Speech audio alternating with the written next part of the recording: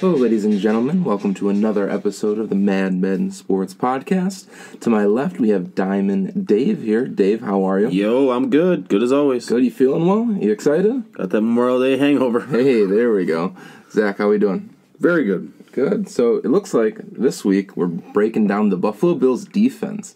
We've been kind of focusing a lot on the offenses. That's where we've seen our most problems over the years, but we thought we'd show some love. So let's start with position groups. How do you guys feel about the secondary? We'll start with the cornerback. Well, they really revamped it because, over the last 3 years, they've had some really big problems at secondary. They had Stephon Gilmore. He left, and then all of a sudden there's this huge hole at defense. And then they really went out there, and they traded back down in the 2016-17 draft. And then they shied away from getting Patrick Mahomes and went ahead and got Trey White, which was a little unknown at the time. Everyone was a little bit more excited about getting the second pick in the following year. But Trey turned out to be a stud, so I'm really happy with that. And going into his third season here, I'm excited to see him continue to be a shutdown corner and really take over, the division as maybe the top cornerback in the division. He does have Stephon Gilmore to rival him a little bit there. But I think it'd be really interesting to see how much he takes a leap in his third season. And then, obviously, you have the two, the down-home, reliable safeties of Jordan Poyer and Micah Hyde. And you really have to appreciate what they've been able to give you in your short period of time here. And when they got here, no one really expected too much out of them because they didn't really know exactly what Jordan Poyer was going to provide with you. And Micah Hyde, he was a little bit of a name from Green Bay, but you see a player like him on free agency, there must be something wrong with him, and I can't think of one thing that I'd change about him. So we really come up with a question mark with cornerback 2. Dave, what do you think about cornerback 2 this season? Well, I think our defensive backfield is probably the strongest position on our team, actually. I think our safeties are very good. They're veterans, and they're just consistent, and that's what we need. Defensive back, cornerback number 2, big fan of Gaines that we got back from Cleveland, EJ Gaines, who was with us 2 years ago. Big fan of him. But I think it probably will be Kevin Johnson coming back from an injury. I think our nickel corner is going to be Taron Johnson, which was very good last year as a unknown rookie. Came on very strong, but I'm hoping Kevin Johnson pulls through. First-round pick from Houston. I'm not sure what college, but first-round pick from Houston. And he's with us now from injuries. Hopefully he comes back healthy and strong, and we could really use him. Yeah, something to say about Tre'Davious White. I mean, I'm certainly not saying anything new here, but I have to say he's one of the most underrated cornerbacks in the league. I mean, he gets snubbed from any accolades that are out there. All-Pro, Pro Bowl. He's never made it. I look for him to kind of prove the doubters wrong this year. So excited to see Trey White make his third season with the Buffalo Bills. Yeah, people you talk to say Levi Wallace will just stump in that role, but everyone forgets Taron Johnson was a starter for 3 years with Houston. EJ Gaines could easily fill that role. And we have a very good nickel corner in Taron Johnson. People need to keep an eye on him. Just got to keep that shoulder healthy. Yeah, for sure. Yeah, so for the cornerback 2 spot, it really is a revolving door for now. I'd like to see by August who really starts locking down that position. And, I mean, it is a vital group because, like Jake was saying, Tre'Davious White has been kind of, killing it under the radar lately. But I think it's kind of, that time's over. I think it's time for him to really come out of his shell. And I think people are starting to take notice of the cornerback from Buffalo a little bit. He's been on, some news outlets this offseason. I think people are really taking notice. And he comes from DBU in his world. LSU is a great school, so I think people are starting to take notice of the LSU community in the defensive back scenario. And he teaches hockey, which is no slight on him. The problem we run into with White is it is going to be time for that stupid contract soon, so we have to start considering maybe re-signing him and giving him some big money, because so far he earns it, but I don't know if he earns top corner money. He needs to step it up a notch this year. I would pay him top corner money. It's probably the same with Poyer and Hyde, though, because they're gonna need some money soon, too. So Bills are running into a situation where they're going to have to start paying guys. They definitely are not struggling for cap next year. They're not struggling, but that's what they should be doing this offseason. The Bills are falling into this scenario where it's time to go with Josh Allen on his rookie contract, that you have this quarterback who's a little unknown and he's a little bit above average, and he can only get, he's definitely at his floor. He can only go higher. So you got to win now, so to speak, because you have to pay these guys eventually, and eventually you'll have to have some cap casualties. So you got to really maximize your Josh Allen potential while he's still on this rookie contract. You guys know what I'm saying? Yeah, of course. Yeah, that's why I say that you got to do it now, because you're coming up to young guys like Edmonds, and which we'll talk about soon, Josh Allen, who are all going to need contracts. Not yet. We have like 3 years until we need to do so, but now's the time to strike if you want these guys to be veterans and stay on the team. Yeah, of course. And speaking of Tremaine Edmonds, actually, let's flip over to the linebackers. Not much has changed this offseason in terms of new acquisitions for the linebackers. I mean, we still have our Matt Milano, Tremaine Edmonds, and Lorenzo Alexander, those kind of staples of the middle of the defense. Any of you guys have any thoughts? Yeah, I got to reveal a secret to you guys. Oh, please. Matt Milano is my favorite Bill on the roster right now. I love the guy. I'm going to talk about him all season. Please. You can start right now. I was broken up when he got injured last year. I think he's a great linebacker. I think we should be talking about him more than Edmonds. Big fan of Edmonds too, but Matt Milano, I think, is the real deal. And maybe you guys can type in on your comments and call me a homer or whatever, but I'm a huge fan of Matt Milano. As you should be, because he's a really high motor guy. He really fits the build for your weak side linebacker, and I really appreciate all he's done in his 2 years here. And I think him with the complement of Tremaine Edmonds will really assess the linebacker core and really take it into the future. I would have liked to see them kind of snatch a higher end linebacker in the draft to kind of replace Lorenzo Alexander in the coming years, but I think you have one more year to do that. Yeah, my thing is I don't want Milano to go the same route as Zach Brown and Preston Brown and any other linebacker that was here that accumulated a lot of tackles but then didn't show for it because now they're on other teams.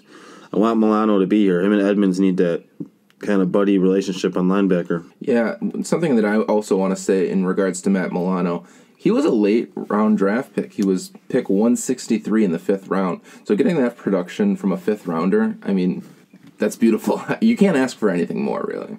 Yeah, him in the 5th round. I believe Taron Johnson was in the 4th round the year after.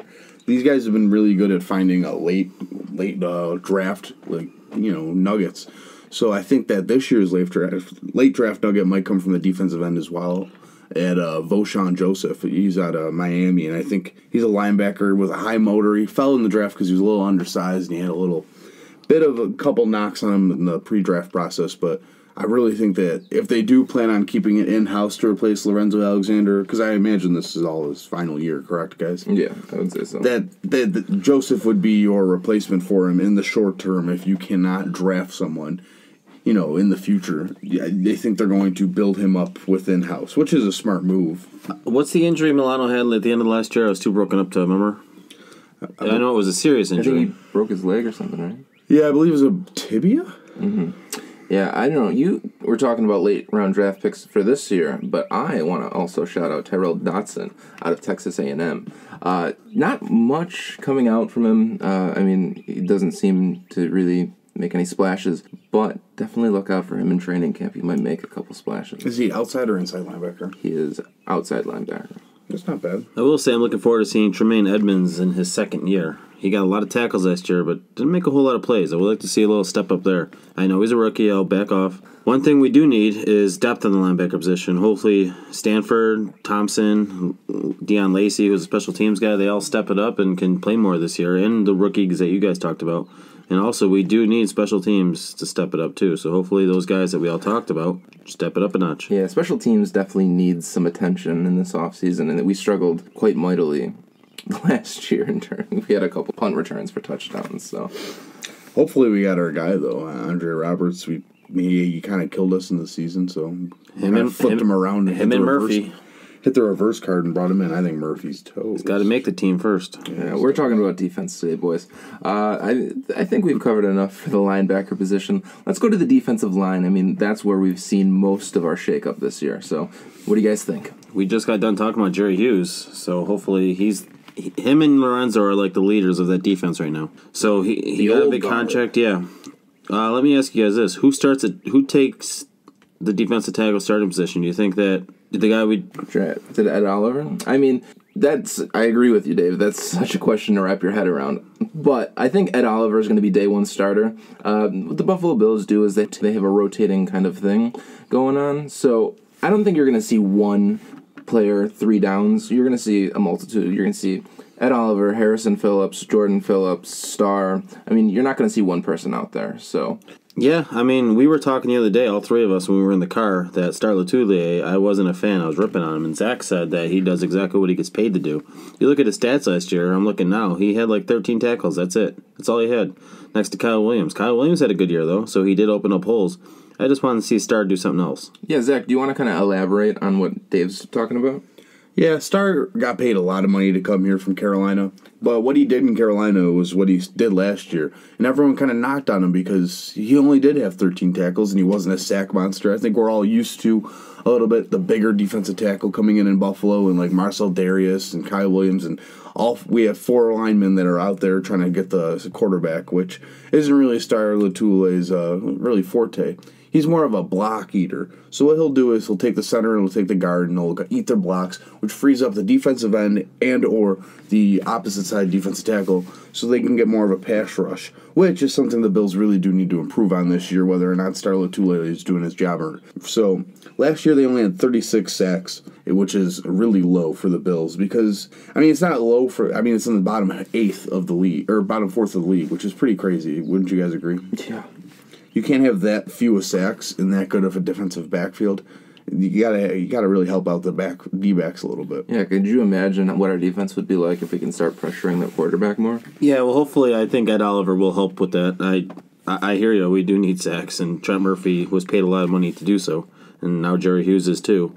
Yeah, I wanted to touch on Trent Murphy. I mean, he was one of those big acquisitions last year when we were talking about Star Lotulelei and Trent Murphy. You hadn't heard anything about him. He struggled with injuries all last year. Yeah, he had a history of being in. He had a good second half of the year. I think I don't have it in front of me, but I think he ended up with 7 sacks.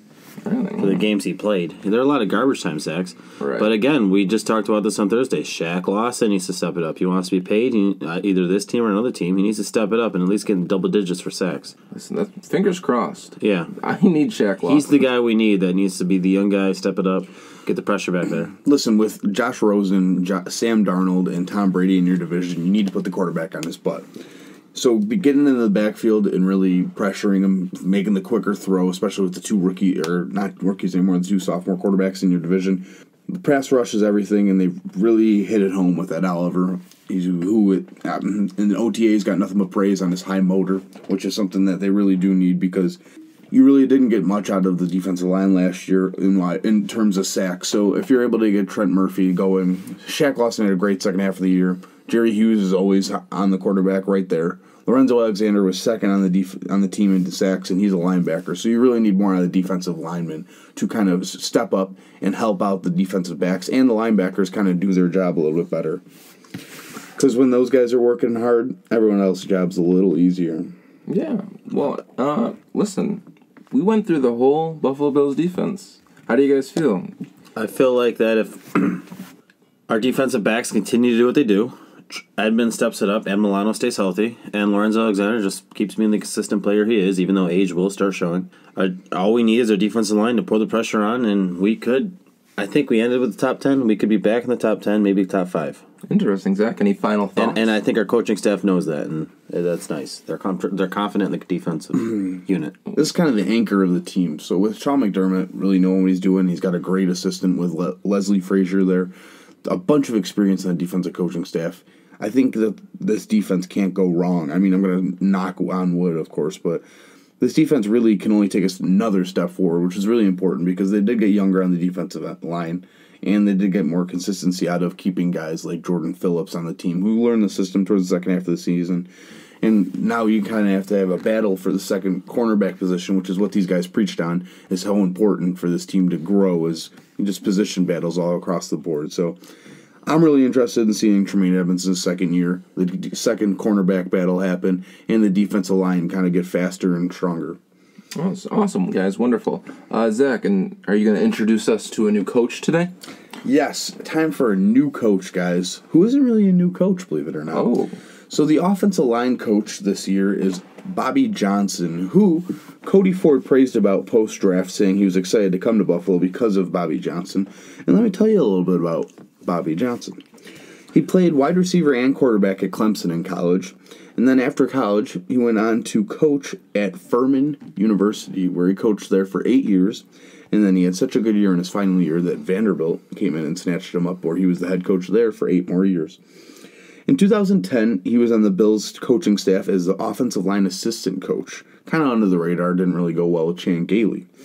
After that year, in 2012, he went on as Jags tight end coach. Now this guy's getting around the league. Listen to these next moves.